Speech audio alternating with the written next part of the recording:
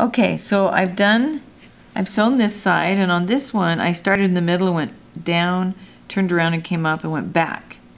But your book shows a different way, so I'm going to do it a little differently on this side.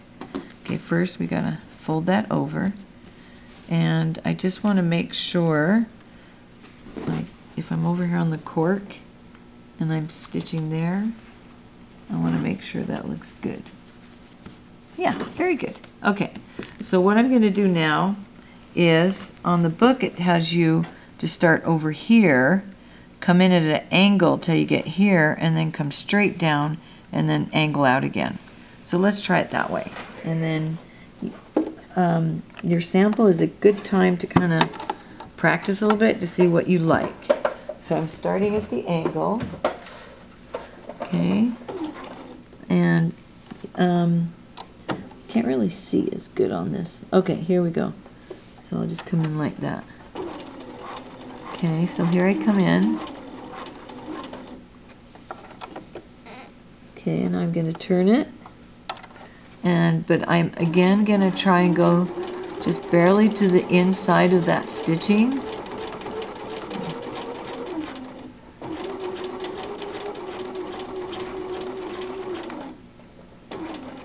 Okay, that's good. Now I'm just gonna kind of angle out.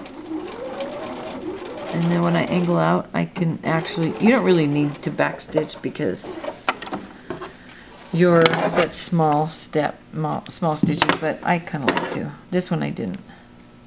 Okay, so there's that one. So that's what that one looks like the book one. I kind of got carried away over here. Okay, now let's look at it.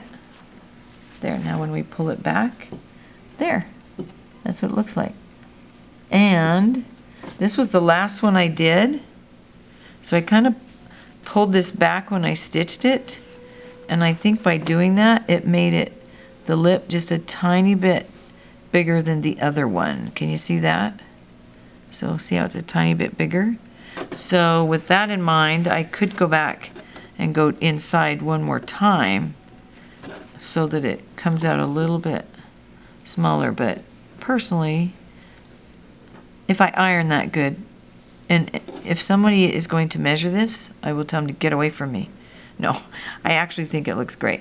So let's just go with that, and now the next thing we need to do is pull this back and do our little triangles like we did the other one. And the way that they like you to do it in the book is to come across and go back, but as you come back, as you go back and forth, you kind of make a zigzag to keep that triangle down.